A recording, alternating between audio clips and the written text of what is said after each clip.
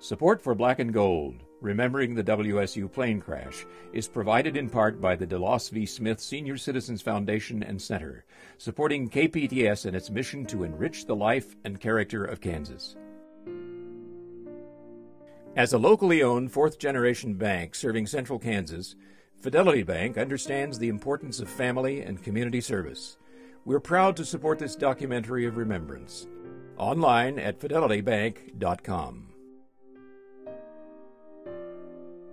Faunastock is your trusted name for providing plumbing, heating, air conditioning, electrical, and fireplace sales and service. When you want it all to work, Faunastock won't let you down. This program was produced in high definition thanks to a grant from the K.T. Wiedemann Foundation, Incorporated, supporting youth, education, and arts in our community.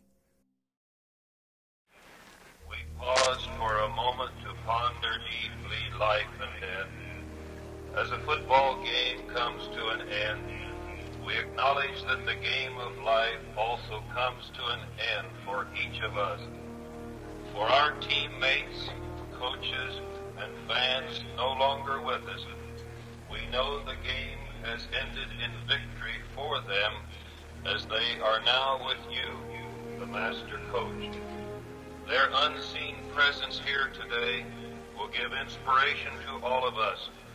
Since we, the living, still have time on the clock, we ask for your help and guidance as we give our very best to the game of life.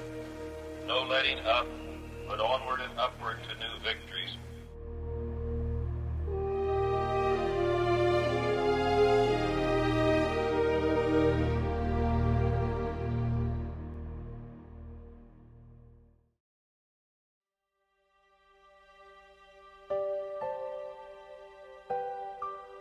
On Saturday nights during the 1960s, black and gold colors were proudly displayed throughout the Wichita State University campus as the Shockers football team took to the field. Despite the team's losing record, fans continued to cheer their home team. After the college became an official state university in 1963, WSU underwent a rapid growth spurt. The university felt it needed to boost its national visibility. Football, the beloved sport of high schools and colleges across the Midwest, fit the bill. We felt that as an emerging big-time school, we needed to have a big-time football program. And we had already achieved big-time basketball status, so it seemed like a natural link, I think, to raise our stature. Sports is a big deal, and it's a big deal for community support, and so the fact that KU wins a national championship of some kind, it means money and it means community support. So certainly it was important for that reason. Bert Katzenmeyer was hired in 1968 as the university's athletic director. His first order of business was to revitalize the Shockers football team. Katzenmeyer was instrumental in securing the support and funding needed to build Cessna Stadium. It was a point of sales, as it were, on the part of the administration to sell people, look at what we're doing in athletics, football in particular. And so there were really high hopes, high expectations for the football program at that point. There's a complete new picture down at Wichita, Ben. The new staff, a new squad, a new stadium, and the new turf, and tremendous enthusiasm. What's it all add up to? Well, let's hope that it adds up to a bright future. In order to build a winning team, Katzenmeyer needed a winning coach. He recruited Ben Wilson in 1969. Wilson came from the University of Virginia, where he was a top-rated offensive coordinator. Prior to that, he compiled an impressive record as a winning high school coach in Ohio. Bert Katzenmeyer and Wilson and the other people were clearly hired to try to upgrade our winning record and our stature as a football team. Wilson brought Bob Seaman on board as the new offensive coordinator. Seaman had worked under Wilson in Ohio, and together they hit the trail mid-season to recruit a number of young players from Ohio and surrounding states. Back then it was like childhood dreams to get football scholarships. And being offered a football scholarship, full ride at Wichita State, meant a lot to me. Most of the blue chippers, if you will, were already committed to other schools. And so what they brought along were marginal players, such as myself. Okay, fairly good athletes perhaps, okay, but not the biggest people in the world. The second year, they start bringing in some pretty good players that were somewhat like all-staters, a couple high school All-Americans, and you could see that the program was, starting to take off to a certain extent. I ended up going to Wichita. I was an undersized, 150, 160 pound, running back, wide receiver, and it was the place that I ended up. It was probably one of the best things I ever did. Before Wilson came on board, the Shockers had not won a single game the prior season. In his first year as head coach, Wilson brought 2 wins for the Shockers, the first and last games of the 1969 season. The whole season that we were here, I remember we won the first game of the season and the last game, and I remember my mom saying, those are the most important ones. So we got those 2 done, which was really good. I always got excited about a win, but I usually got excited even if they happened to lose, which they did on occasion, of course. But the winning was exhilarating. One of my sayings was, I don't care who wins as long as it's the Shockers, and I still feel that way. And I enjoyed it immensely.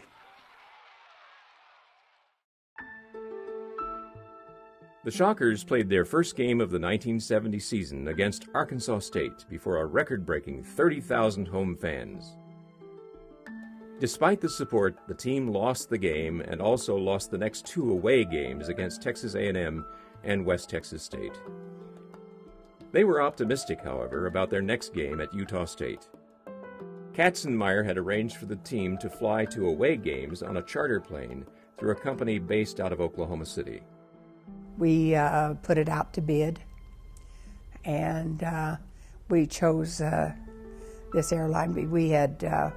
He had researched it, and he had gotten a lot of compliments on them and saying that they were doing their very best to try to accommodate people. And so he chose to go with them. They had been in the business for a number of years, but this getting the Wichita State as a contract was something very important to them. And it was their desire to show the boys various different things on a trip. In other words, if we passed over something that was very important, they had researched it and told us what we were going over. On October 2nd, the team departed Wichita at 9 a.m. in 2 Martin 404s that were dubbed the Black and Gold planes. They had separated us by first team and second team, the black and the gold. The gold was the first team and the second team was the black team. So you had 22 players, first team offense and defense on one plane and second team offense and defense on the other plane. There was 3 couples, 6 individuals that had won a trip to fly with the team to Utah State, and I believe they sold the most season tickets to get on the trip. Those 3 couples, because of what they had done, they put all of them on the gold plane, on the first team plane, and they took all of the assistant coaching staff and put them on the black plane. Coach Ben Wilson and his wife, which was very unusual that she ever went on a trip, were on the first team plane, and the team trainer, the athletic director, and ticket manager were all on that plane too. It was kind of a benefit that week for everybody that was traveling, that was normally didn't travel with us, to go with the gold plane. According to the National Transportation Safety Board, or NTSB report, pilots for both the black and gold planes received flight plans to Logan, Utah. The flight plan took the planes from Wichita west to Denver, where they would stop and refuel, then proceed northwest through Wyoming. The planes were scheduled to arrive in Logan, Utah at 2 p.m. that afternoon. This was back even when you had plenty of jets that people chartered, and here we were chartering these propeller-driven planes, and we had to stop in Denver to refuel. and the planes were side by side. And the sports information fellow, Connie, came over to me and said, "Gus, you're supposed to be on the gold plane, and there's a spot for you over there." And I said, "No, I'm comfortable on the black plane, and I have this book that the player gave to me. I'm reading, I'm enjoying it. I think I'll just stay there." On the flight to Denver, the gold plane's co-pilot, Ron Skipper, told some of the passengers that he would take the scenic route from Denver to Logan and show them some points of interest. Skipper bought the aeronautical sectional charts while the plane was refueled in Denver.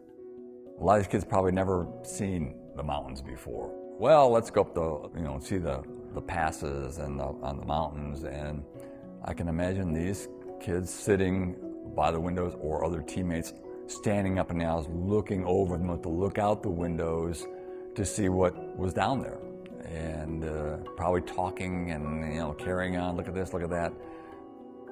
Both planes left Denver at 12:30 p.m. The black plane headed north, following the original flight path. The gold plane headed west, taking the new scenic route.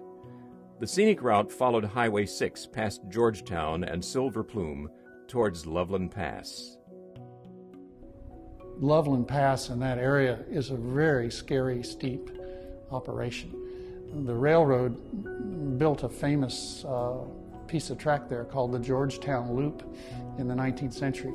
Because the pass was so steep, they had to loop many, many times to get the railroad up that grade. So it's a tremendous fast increase in elevation, which everybody familiar with the area knows. So that led to many questions as to, of all places, to fly and to fly low looking at scenery. That was maybe the worst one.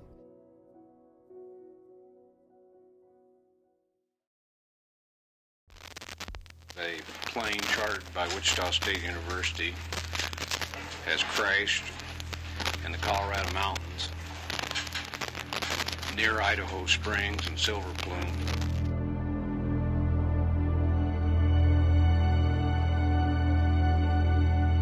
Can you tell me if there are any known fatalities? Well, I'm fearful, let's say, that there are a number of them, yes. There was approximately 40, they counted. And we're unable at this time to determine how many of the survivors there are. It was just the one plane that went down there, is that correct? Yes, it is. There was a plane following him. I don't know. I think that one was okay.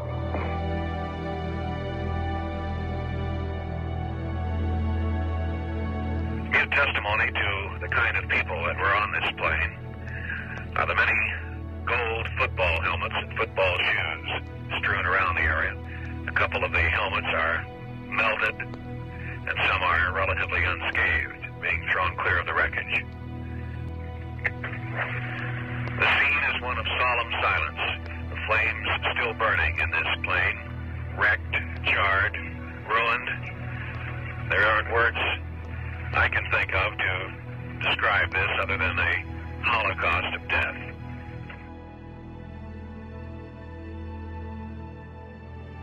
The gold plane entered into a box canyon. The plane did not have enough time to gain the altitude needed to clear the Continental Divide. The canyon was also too narrow to turn the plane around. Reports state that Skipper initiated a sharp right turn across Highway 6 in an attempt to turn around and gain altitude. Captain Danny Crocker then took the controls and stated, "I've got the airplane." He initiated a sharp left turn, and the plane's nose went down. The gold plane crashed into Mount Trelease at approximately 1 p.m. Of the 40 passengers aboard, only 9 survived.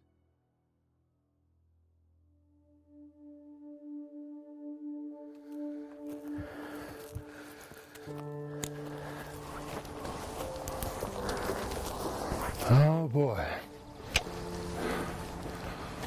Man, this is it.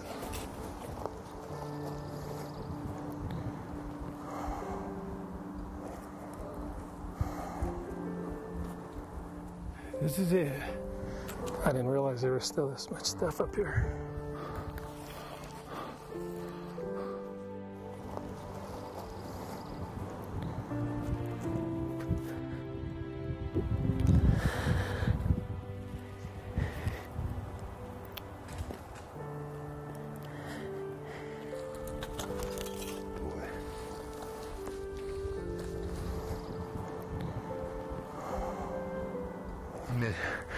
My buddy was moving since I was in the 7th grade, and the last thing he did, he looked at me right before we hit the thing, and he knew it was something trouble.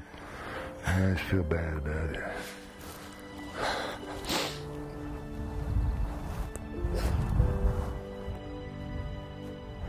Yeah. It doesn't go away.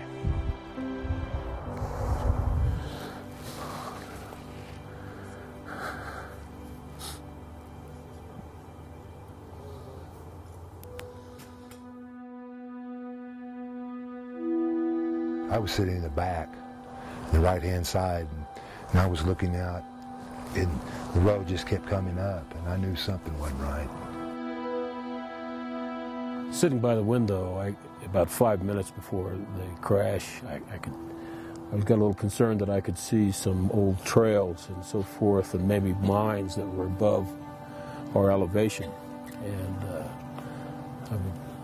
I don't know that I didn't do anything about it other than get up to see what was going on in the cockpit.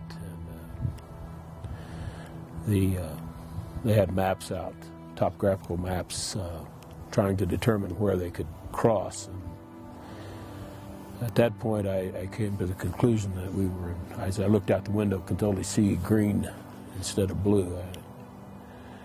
That was my recollection of becoming alarmed at what we were doing, not having any knowledge of piloting and so forth. I turned to go back into the cabin area. There's a short storage area about 3 feet, and the plane banked sharply. Whether it was to the right or left, I'm not sure, and then it banked again, and as it banked the second time, I fell to the floor, felt the trees impacting the wings or the fuselage, and I think at that point I was knocked unconscious and ended up outside of the airplane. I was at the back part of the plane on the second seat from the end, on the outside,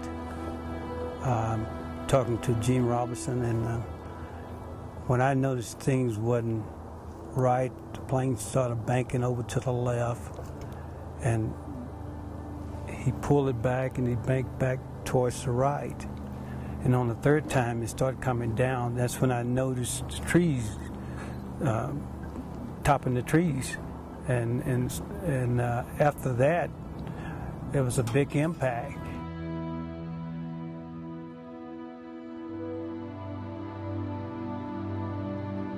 I was sitting in the very back and on the right-hand side, and then we had, like Rick was talking about, the banks. The first one scared me, and then the second one I knew we were in trouble. And then the cabin, so I moved back to the aisle section of the seat, and I looked at the cabin. I could see through the cabin, through the windows, where the pilot and the co-pilot were. And then I saw the impact, and then I flew into a pile. I didn't have my seatbelt on, and I flew into a pile. And then when it came to rest, I just looked up, and there was a hole to my right about there somewhere. And I picked up, and I got out of it and just fell down.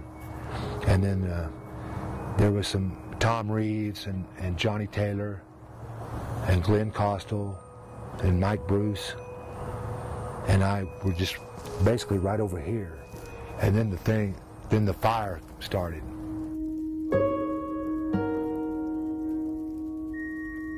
When it impacted, it threw me straight ahead, and it hit, ribs hit the seats, and I could see dust coming down through the light, And I hollered out to say, hey, here's the place, here's the hole. So I crawled out.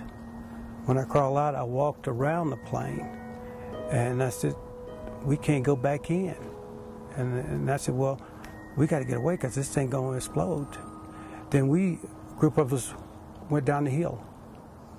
And a couple of guys from down there who was working on the guardrail on the road that came up and helped us down, put us in their car and taking us to one of the local towns close by. We lacked precise information about survivors. We have been in contact with the doctor in Idaho Springs who treated, by his statement, 12 persons who were sent on to St. Anthony's Hospital in Denver.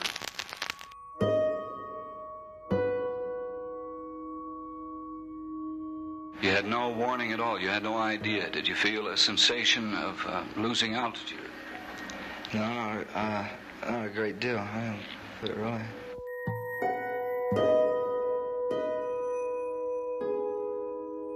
Survivors included Mike Bruce,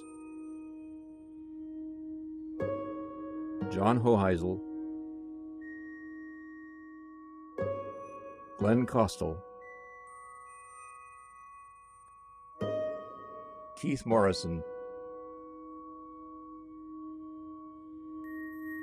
Bob Renner, Dave Lewis, Rick Stevens, Randy Jackson, and the plane's co-pilot, Ron Skipper. The terrible reality is that, and for these guys that had to crawl out and know that many of their close friends were still alive and just couldn't get out, and that's a tough deal for them. I think of them because they've had to live with something that I was spared, and I know that was difficult.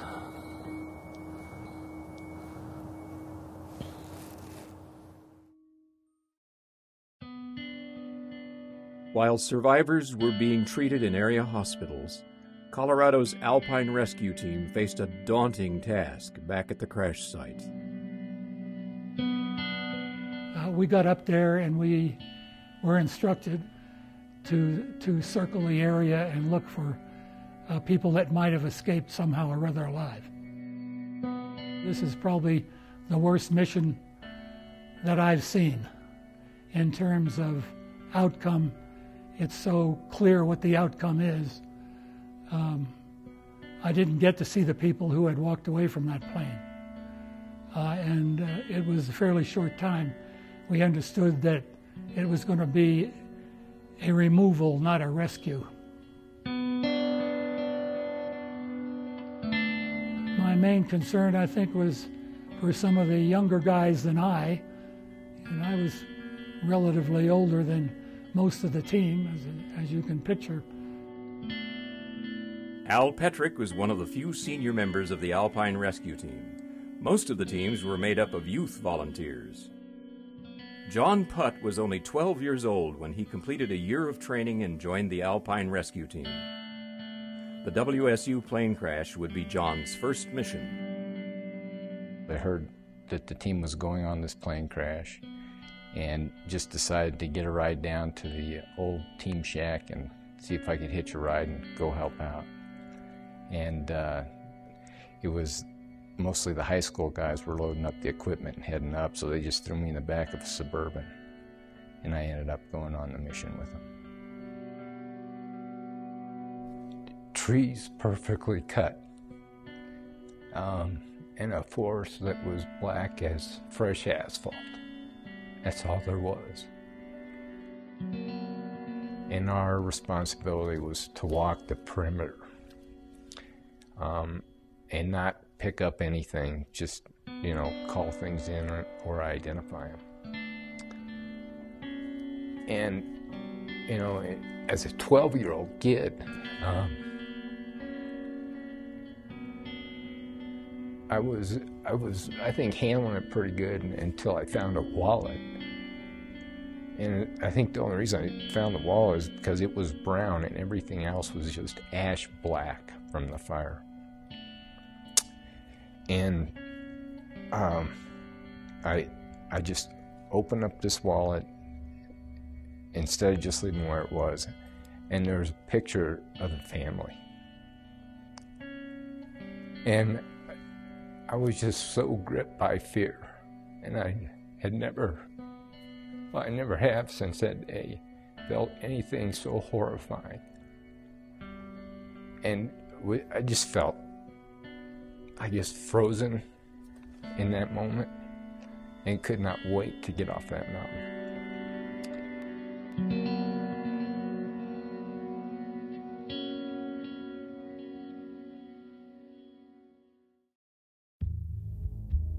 In Logan, Utah, the black plane arrived and landed on schedule.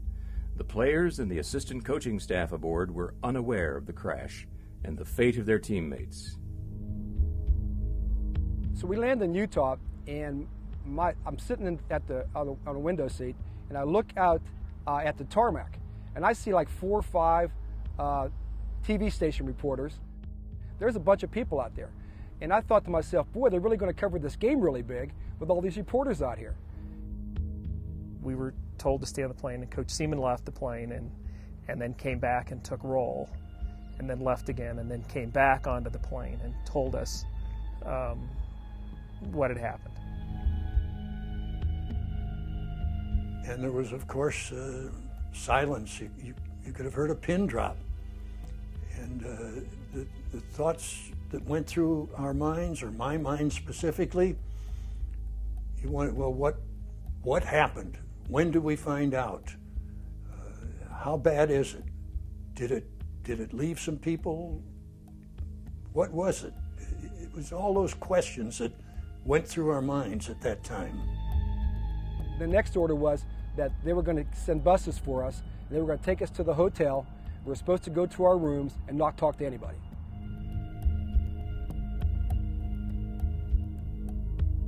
I got a hold of my dad, and he answered the phone, and he was fine until he heard my voice. Then he completely broke down. The weirdest thing for me was that I didn't congregate with the other players. I mean, I didn't sit around and talk to them about anything with the other players. I went and sat outside next to a creek bank, okay, and watched the water go by for, I don't know, a half hour to an hour. I don't have any idea. But so I didn't even think about even calling my parents. That's how crazy it was. Just the way it was.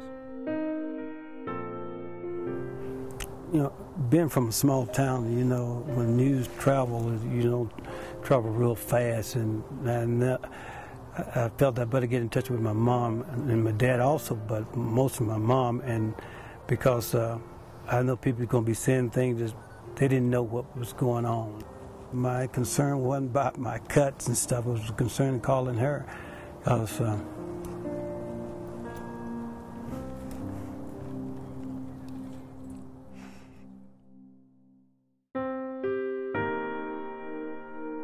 The WSU athletic department had lost the bulk of its staff, including Carl Farbach, the director of admissions, Floyd Farmer, the associate athletic director, Marty Harrison, the student equipment manager, and Tom Reeves, the team's trainer. WSU athletic director Bert Katzenmeyer and his wife Marion both perished that day, as well as head coach Ben Wilson and his wife Helen. It was in the evening, the doorbell rang, and it was a family friend of ours had come, and she said, "I've come to pick you up."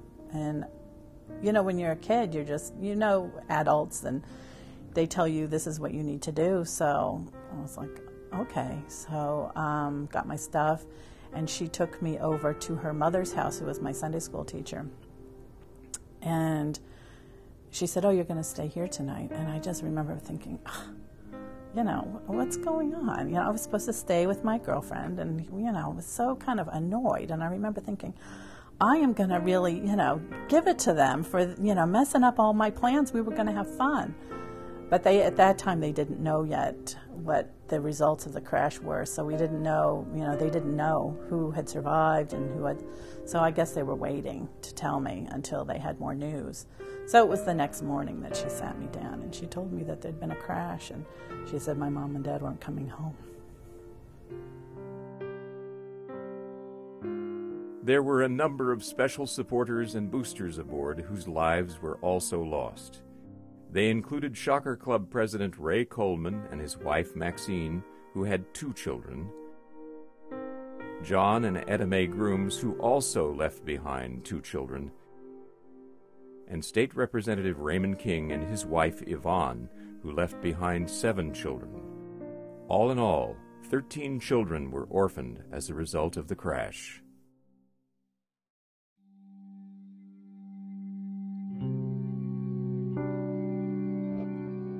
On October 2nd, I was in college. My first 3 weeks of college had just ended.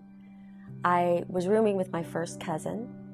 I was putting mascara on my right eyelid, or my eyelashes, and I heard the whole broadcast. And I was shocked. I had talked to my mother the night before on the phone, and that's how I knew they were on the plane. I went from dorm room to dorm room trying to find someone just to tell. And as I came back around the corner, I collapsed against a wall, and 2 girls, to this day I don't know who they were, helped me call home. I had talked to my next younger sister, Terry, on the phone, and she says she remembers crying for me to get home as soon as possible. And we all gathered together in my bedroom. Terry's in my bedroom. And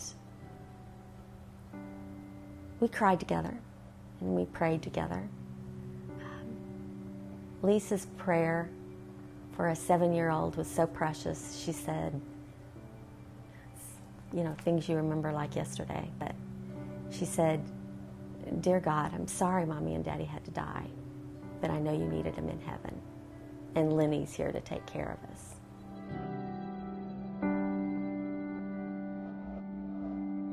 Captain Danny Crocker and flight attendants Judy Dunn and Judy Lane perished in the crash. And Wichita State University lost 14 of its most promising young football players.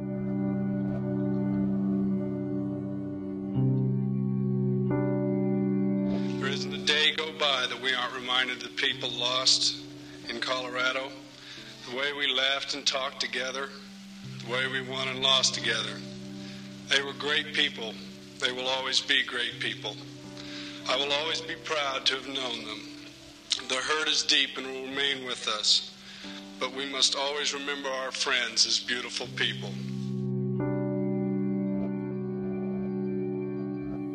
I remember they had a memorial in Cessna Stadium several days after the crash. There was a big crowd on hand. The wind was blowing. I had been asked to give a few remarks, and I'd written it out. I didn't want to miss anything. And I had trouble holding the script. I remember that because of the wind. And the only thing I really remember about my remarks was that I mentioned every one of those kids that didn't survive.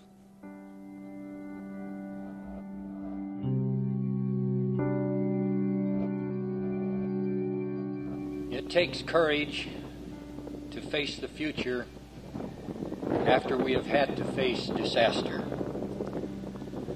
But I believe remembering will make it easier to carry on.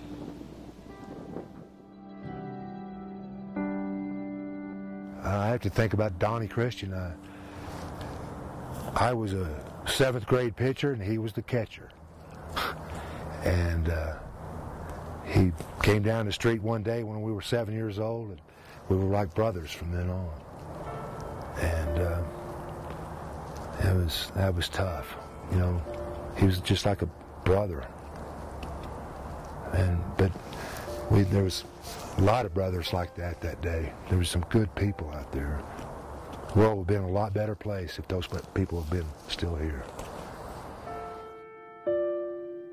Gene Robinson was a good friend of mine, and he was the wide receiver, and I was sitting next to him. And who? Gene Robinson. Oh, Gene, yeah. And just had a normal conversation when we go up on a trip, you know, and he didn't make it out. And to this day, you know, you wonder why. Right next to you, you know, this close to you. Then all of a sudden, you don't have a clue what happened to him.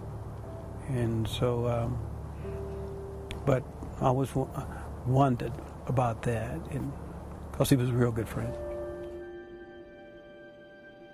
Carl Kruger was a defensive tackle from Chicago. Okay, made the starting team that week of the crash.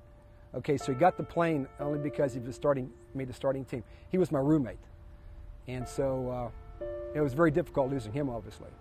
You know, and so that was, and so even now, I think of him almost every day. And the university made sure that there was a team player or two and a coach at every funeral. And so usually you went, if you were a close friend of somebody, they sent the closest. And in my case, John Duran had been my roommate, who was in Oklahoma City, and we went to his funeral in Oklahoma City with the coaches, and then to Marvin Brown, who was out of Solomon, Kansas, to his funeral. John Duran's parents never got over that, and I don't think Marvin Brown's parents. I know Ronnie Johnson's parents. They just didn't.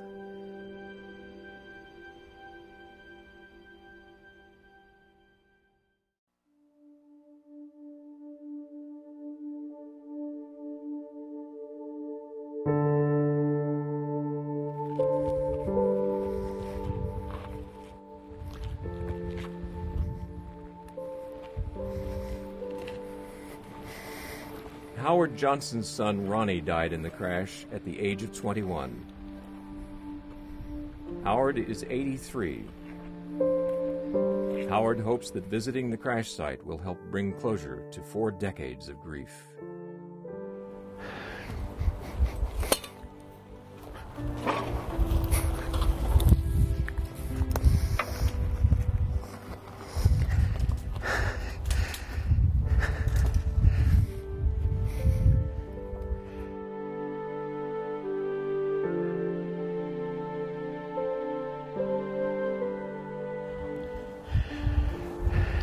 It's a wonder anybody made it out alive.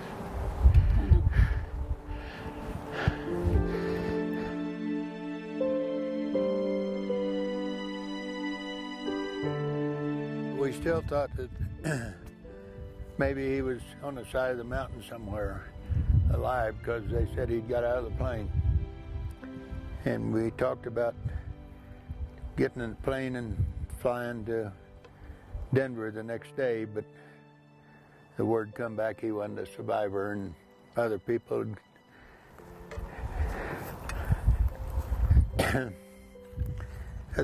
had come down the mountain, and he wasn't one of them. So that's how we found out about it. And we spent 2 or 3 days with you in Wichita, but they hadn't identified any of the casualties at that point, and they wanted dental records and clothing he wore. I can actually remember them coming and telling me he was alive, and I said, "I'm sorry, you're wrong. You better check it. You know, I've heard he's alive." And I said, "No, he's not." It was very clear that he wasn't. How did you know? I just knew. Ronnie and I were pretty close.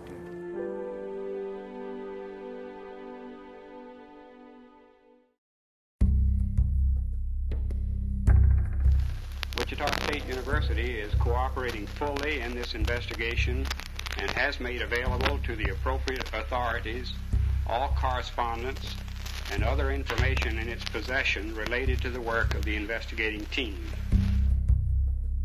there was a feeling that it shouldn't have happened.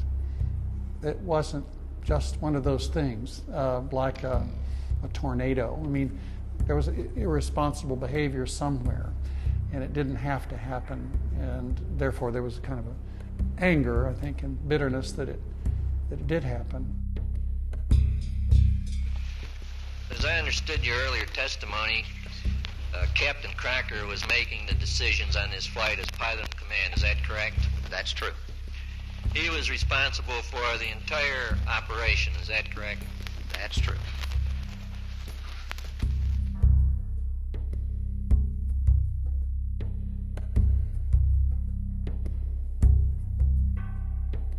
You know, we were all amazed at the scenery and everything. And I noticed very specifically, looking down to the ground below, watching the highway and the cars, and it's very, very clear. And as we got deeper into the mountains, we could see the peaks, and so we're towering above the aircraft, you know, to the right, to the left. You don't go flying up canyons for sightseeing. And apparently that's what was going on at the time, that the pilots decided, at whose urging, who knows. Maybe the players were urging them, well, let's see some of the Rockies, let's see it up close. Who knows who thought of this? You know, they had to be kind of irresponsible to begin with. The Congress should determine if we must have new legislation to ensure that safe and dependable air charter service is available throughout the country. You were aware, were you not, that there was a member of the Wichita State University football squad standing right behind the cockpit at the time that these proceedings were going on and immediately prior to the time of the impact? Yes, I was vaguely aware of it. A number of the passengers on board the aircraft had been walking up to the cockpit and going back to their seats. Was there any fire after impact with the trees in the Immediately. Immediately? Immediately.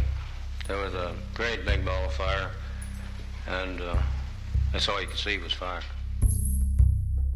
He said, what's the elevation of that peak? And he pointed off to the right. And the pilot, or the one on the right, had the map out and spread out in front of him, and he said it was 13,500. And I glanced at the map and saw where he was pointing at, and he was off back to the right, and that's about the time he made a right turn, a quick right, and then back to the left.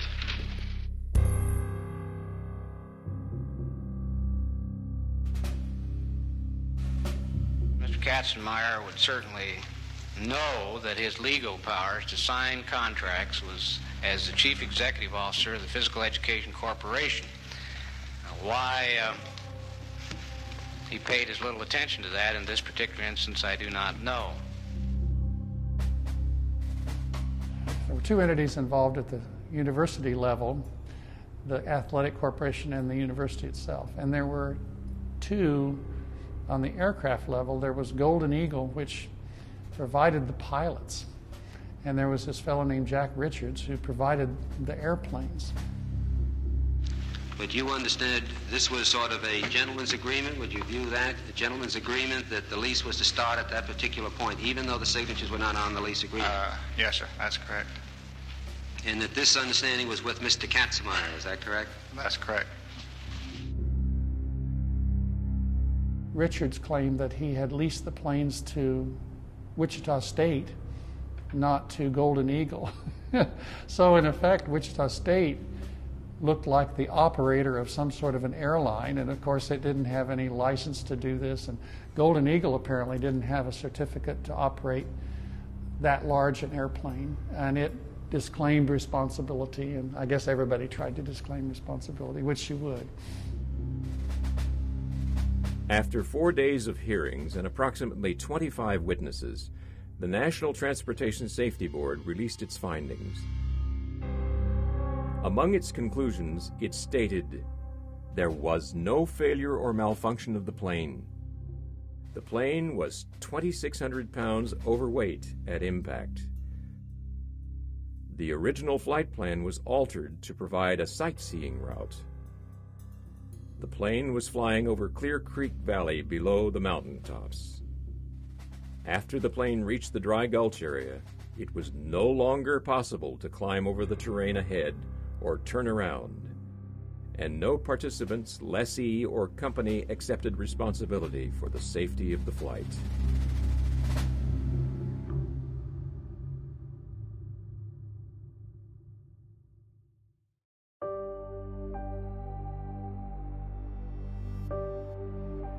It was kind of a blur for a while there. You just did what you needed to do.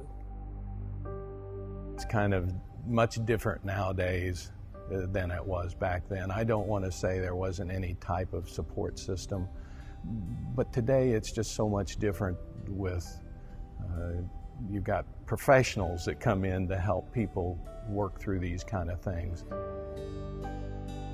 As a kid, I really didn't feel like any kind of resentment or anything like that. I really didn't. It was, it was just kind of put away, put into a neat little box in somewhere inside me and not to be opened, because it was very painful. If counselors would have been made available to us, I think myself, I wouldn't have taken it, okay, because it was something that back then, well, first of all, it was something new to everybody probably, and I probably would have felt macho or man enough that I wouldn't have accepted that, okay, and probably this is my first chance of counseling, talking to you.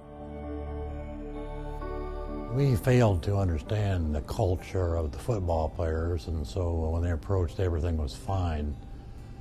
And so we took that at face value, but that was not the case. And I feel that, many years later, many of our players suffered emotionally because the university did not make a proper intervention. Some of the survivors kind of withdrew within themselves, and other ones were, they were not really open, but I still had friendships with them. They try to get by as best as they can, but you could still see the hurt in them, I think. It was strange. Even after, it's just looking at all the stuff around here, and you said to yourself, I was fortunate enough that I survived it. So. On October 11th, the Wichita State University football team voted 75-1 in favor of finishing out the season. Bob Seaman was appointed new head coach. The new start was designated the second season. Armed with only 3 seniors and 6 juniors, the team prepared for its first game after the crash against the University of Arkansas Razorbacks in Little Rock on October 24th, only 3 weeks after the crash. Fellas, time to go to war. Pure and simple, time to go to war. Because I'm going to tell you something. There's daggone few people in the world give you guys much credit for being football players. Inexperience. Look around you. There's inexperience. I'm going to tell you something. Inexperience can go right down the drain if you hustle and hit and execute. Hustle, hit, and execute. The first game after the crash had what was known as the beginning of the second season, and it was against highly rated Arkansas, one of the best football teams in the country, and these were all freshmen and sophomores and players that hadn't developed yet. But when we got to that 50,000-seat stadium in Little Rock, and I noticed that the people on the other side of the field at the stadium were getting to their feet. And it seemed to go from one end of the stadium to the other. And then I looked down, and here was the Wichita State co-captain of the varsity who had survived that crash, and he was on crutches. And in civilian clothes, John Hoheisel, one of the original team captains. And then after the coin toss, bedlam broke loose, and it was Arkansas fans were just great.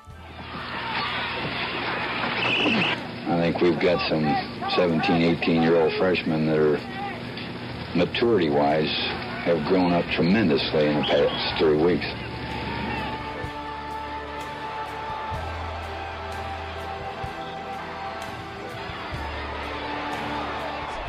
That was one of the real rewarding things. That as we finished the season and finished what we started, was important to us, and probably important that we didn't allow things to die with those that perished on playing. You know, after that, I think we kind of got back into the groove of being college students again. We had the first winning season for 10 years.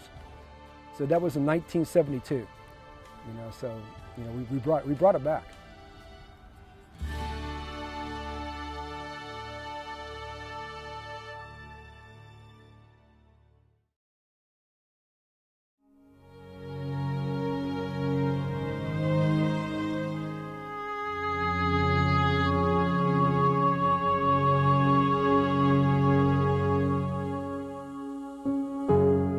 They say memories are a way of holding onto the things we love, the things we are, and the things we don't want to lose. Due to financial constraints, the varsity football program ended after its 1986 season.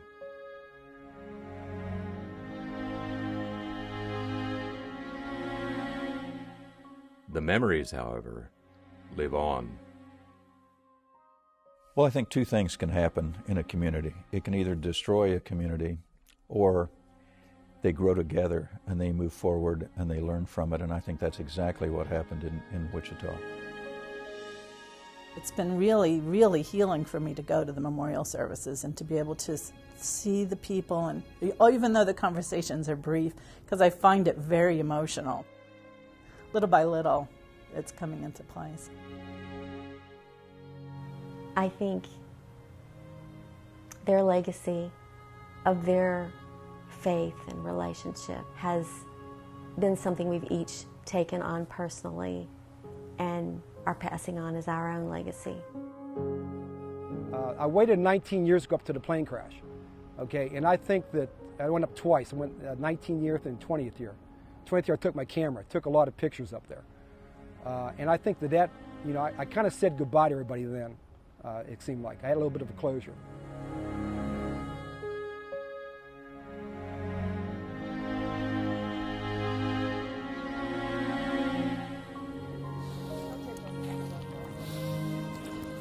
We'll be back up in a few years and look at it.